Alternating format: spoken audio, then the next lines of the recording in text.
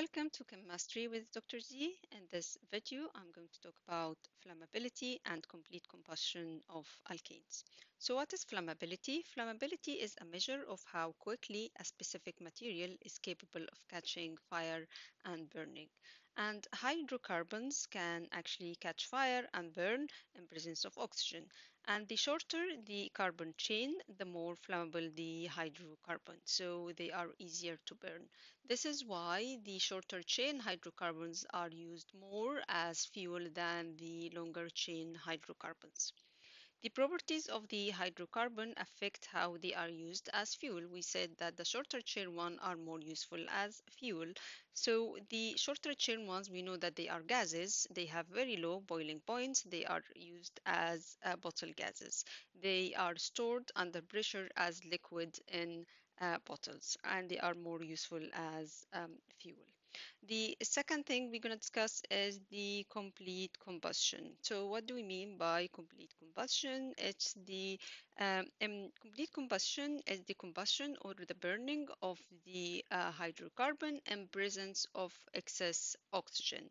So this is called complete combustion. For hydrocarbon, in presence of excess oxygen will give you carbon dioxide and water. So this is the main type of reaction that makes us use the hydrocarbons as fuel.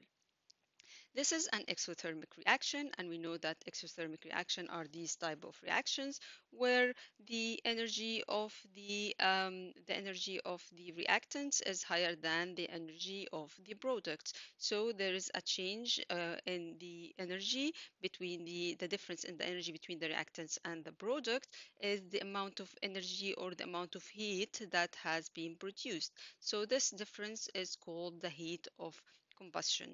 The higher the energy of the reactant or the higher the energy of the hydrocarbon, the higher the heat of combustion, or we're going to have more heat of combustion because the products at the end are going to be carbon dioxide and water.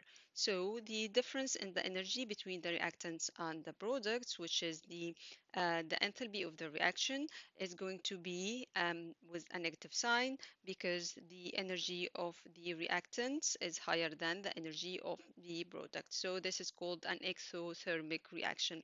This is different from the endothermic reaction where the energy of the reactant is lower than the energy of the product. So there's no release of energy in this case. And so the higher the energy of the reactants, the larger the heat of the combustion, the more exothermic the reaction. And because hydrocarbons undergo complete combustion in presence of oxygen, they are very useful as fuel because they can produce a lot of energy.